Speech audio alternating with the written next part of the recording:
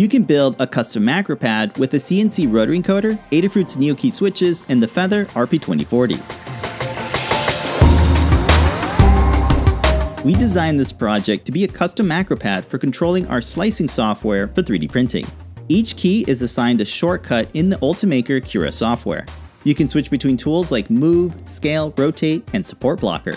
The CNC Rotary Encoder can switch between different modes, allowing you to rotate around a 3D model and even zoom in and out. Powered by the Feather RP2040, this dev board has all the GPIO for wiring up the NeoKey switches and the Rotary Encoder with plenty of features to spare.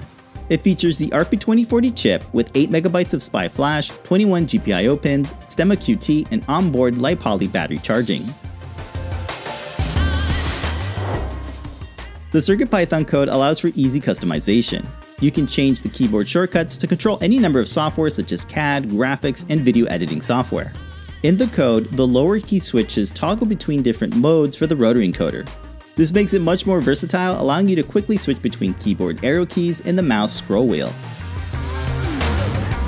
Adafruit's NeoKey switches feature built-in NeoPixels and MX-compatible key sockets for swapping out different key switches. A full sheet features 30 key switches that can be snapped apart to make any size grid. This allowed us to create a custom 3x4 layout for making an ortho-linear keypad.